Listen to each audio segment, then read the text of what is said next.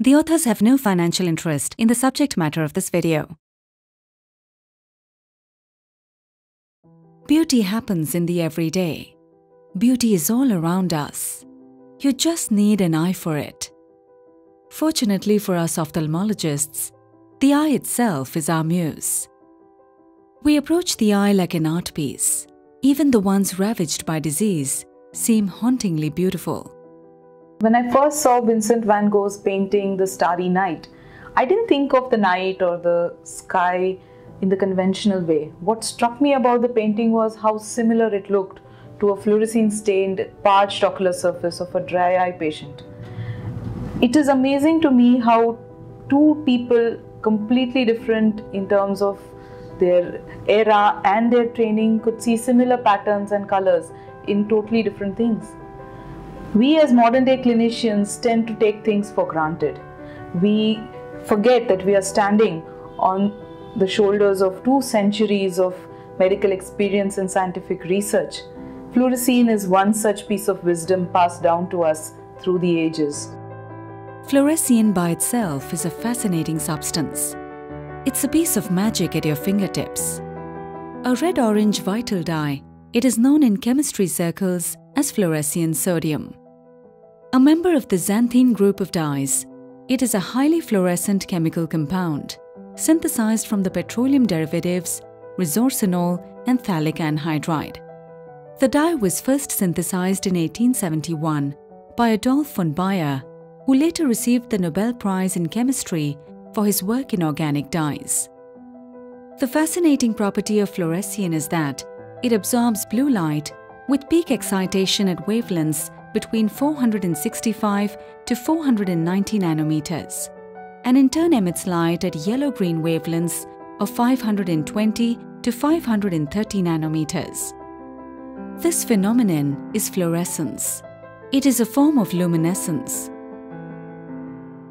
The eye, apart from being a thing of incredible beauty, is also a complex, delicate optical system, and essential to its optimal functioning is the first refractive surface, the precorneal tear film. The tear film is the silent and unseen hero responsible for our vision. Fluorescein staining makes it prominent, its assessment possible. Fluorescein not only shows us the health of the tear film, it shows its disease too. Helps us decipher why a quiet eye with adequate tears is still in pain. The instability of the tear film may be the cause. The unstable tears may indicate mucin-deficient dry eyes, or they may highlight the altered lipids in an evaporative dry eye, leading to toxic tears, which add to the inflammatory cycle that is at the core of the dry eye disease. An eye with severe dry eye due to primary or secondary Sjogren syndrome cries out for attention via the fluorescein. Without ocular surface staining, one cannot understand the extent of the disease and its severity. Fluorescein can be essential for the complete ophthalmic assessment of a normal subject as well. It will highlight the tear meniscal mires and help us assess the intraocular pressure. The versatility of the stain is such that it can at appropriate times give us a glimpse of the past, and on other occasions help us anticipate the future. It may tell you exactly how many cuts the cornea suffered when a broken glass hit it, and how the contour of the cornea altered, and also be able to anticipate any problems that subtle graft-host junction irregularity can cause you in your grafted patient, like a warning of incoming trouble. It doesn't always have to be a positive stain that clinches the diagnosis. When a patient with a failed graft keeps complaining of watering, a simple touch of fluorescein will reveal the bulla that's stirring up all the trouble. Take a look at this infiltrate, which on first look appears to be an innocuous marginal keratitis, secondary to lid margin disease. A dab of fluorescein tells you, look closely, my friend. Things are not always as they seem. First impressions can be lethal. What looks like a large suture-related infiltrate, the lack of an epithelial defect on fluorescein makes me rethink my original assumption. A gentle reminder of the old history of stromal viral keratitis in this patient. This simple test helps me get away with this scar at the end of the intensive antiviral therapy. Our job isn't always complex. It can be taking care of the obvious. It's obviously a metallic foreign body sitting on the cornea staring at you.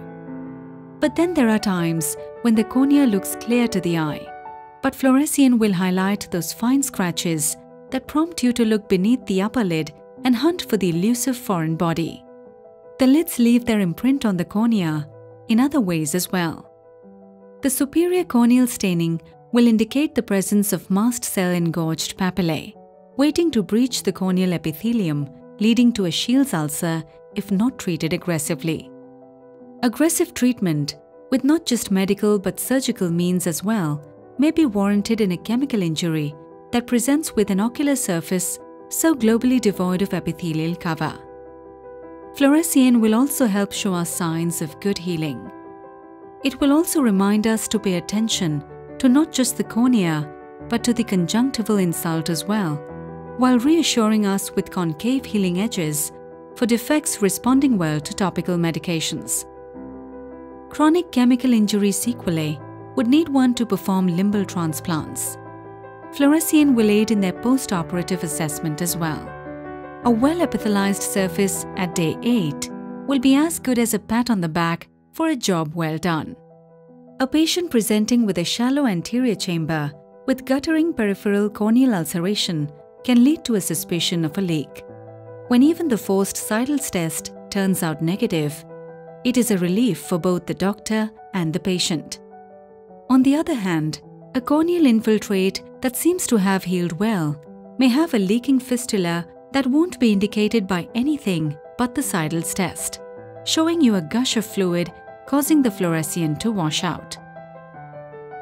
Hindu and Buddhist lore for long have had the concept of the third eye. According to scripture, Lord Shiva has 3 eyes.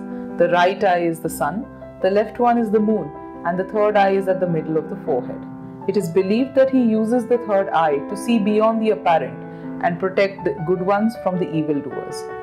All the evil and ignorance will vanish as the third eye opens. It is the eye of wisdom and knowledge. Fluorescein staining helps us see exactly what we need to, a bit like the Lord Shiva's third eye of wisdom. Mythological metaphors aside, the human eye is a perfect combination of complexity married to simplicity. Fluorescein ensures that our assessment lives up to this profound work of art and gives it the care it so richly deserves.